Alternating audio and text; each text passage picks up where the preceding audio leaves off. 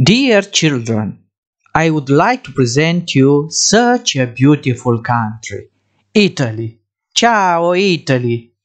Italy is located in the south of mainland Europe and consists mainly of a peninsula and two large islands in the Mediterranean Sea, Sicily and Sardinia, but also has many smaller islands such as Capri, Ischia and Elba. It is easy to recognize Italy on any world map, as the country is shaped like high-heeled boot. As you can see, it looks like the boot is kicking a ball, which is the island of Sicily. Don't you think? Being a peninsula, which is a landform surrounded by water on the majority of its border, while being connected to a mainland from which it extends, Italy has a long coastline in the Mediterranean Sea. For this, Italy is popular for its many picturesque ports and sandy beaches. The Alps and the Apennines are two main mountain ranges in Italy. In the north, the mountain range of the Alps separates Italy from the other European countries, France, Switzerland, Austria and Slovenia. The highest mountains of Italy can be found in the Alps. The Dolomites are a part of the Alps mountain range in Italy north, and many of the peaks are above 3,000 meters high. Alps are great for skiing, hiking, and mountainside holidays.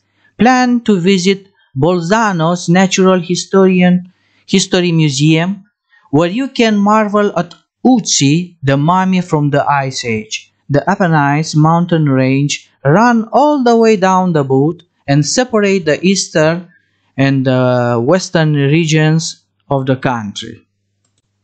Kids, did you know that in Italy there is still active volcanoes? In the south of Italy, you will find Italians three active volcanoes: Vesuvius near Napoli, Etna on Sicily, the most active volcano in Europe, and Stromboli of the coast of Italy.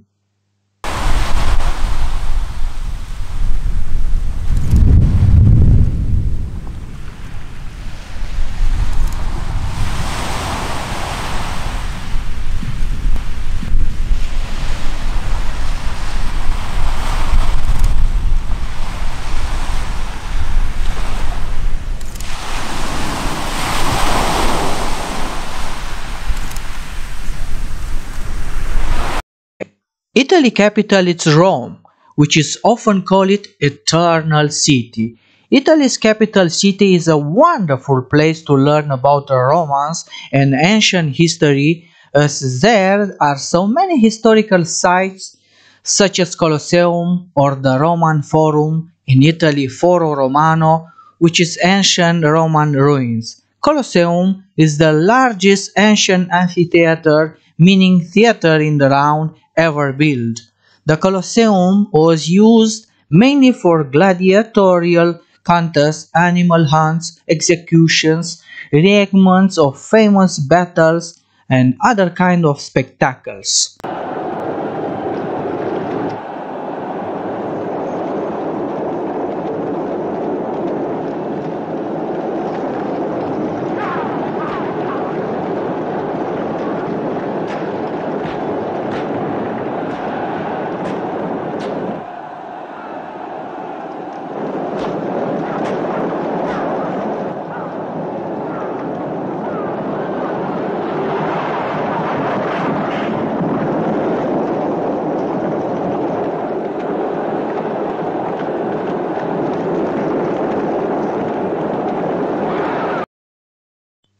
The cities of Italy are so beautiful. Venice, this is a lagoon city in northern Italy. The city is built on islands and known for its colorful carnival celebrations. Venice is the most romantic city in the world. Florence, the city in Tuscany, is known for its arts museum and historic churches. Many of the great Italian artists such as Michelangelo or Leonardo da Vinci, once lived in this city. Pisa. Experience the Leaning Tower of Pisa. This is really quite a sight. Ravenna, famous for the ancient mosaics in the churches. The extensive decoration with mosaics that date back to the 5th century are so stunning. Tuscany. This is a popular tourist region with scenic countryside. There are lovely medieval towns such as San Gimignano, Lucca or Montepulciano. Italians love soccer, football. Calcio means soccer in Italian. Italians also love music, all kinds, modern or folk, but especially opera. Opera is integral to Italian musical culture and has become a major segment of popular music. Italian opera is both the art of opera in Italy and opera in the Italian language. Opera was born in Italy around the year 1600, and Italian opera has continued to play a dominant role in the history of this music form until the present day.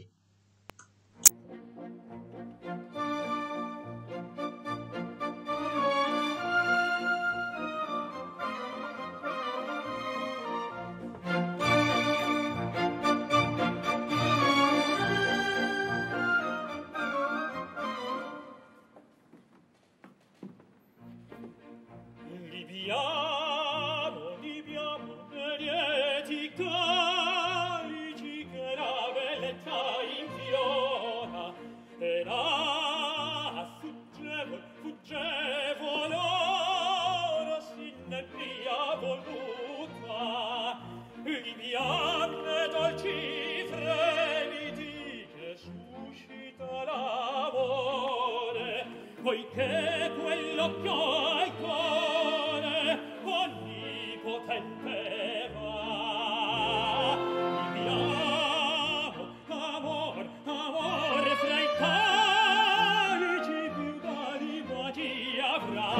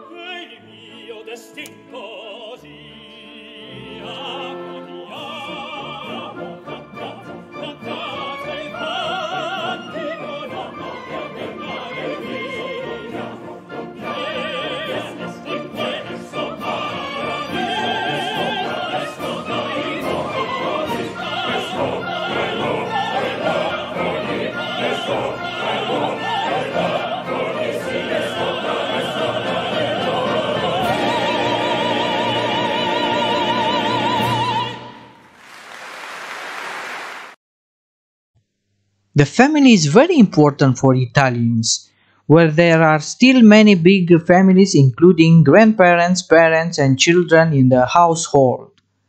In the afternoon or evening, it is common to meet up with family and friends on the piazza. The piazza is the main square of the village or town.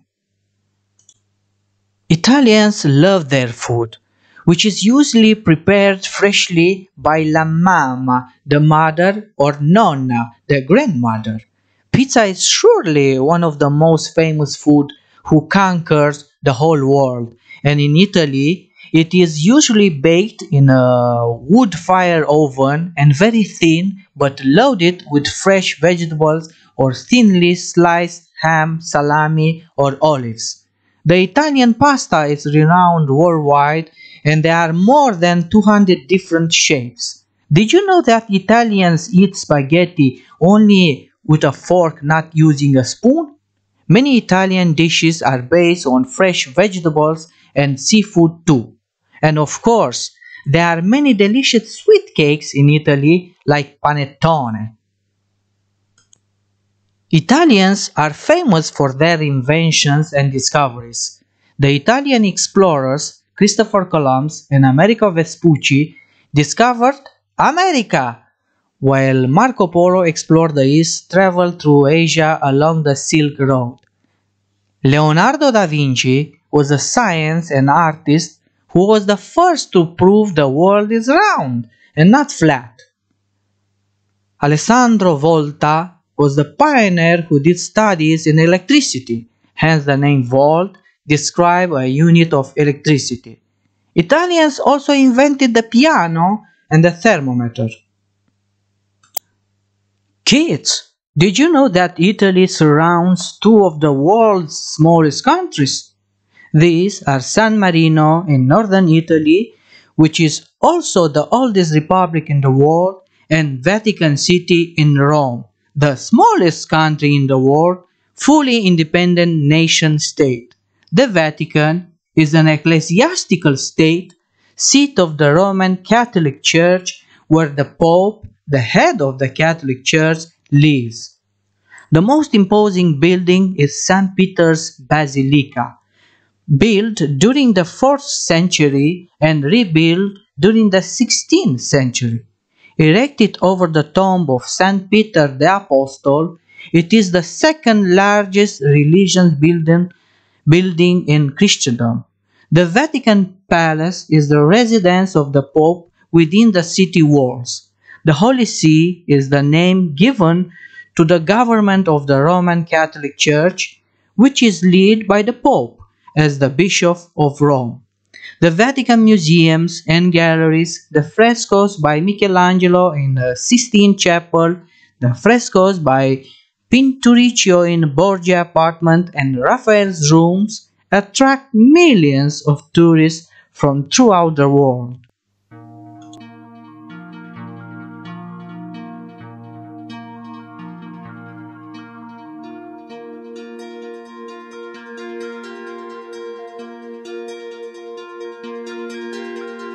Veni Sancte Spiritus, et erite celitus, lucis Tuae radium.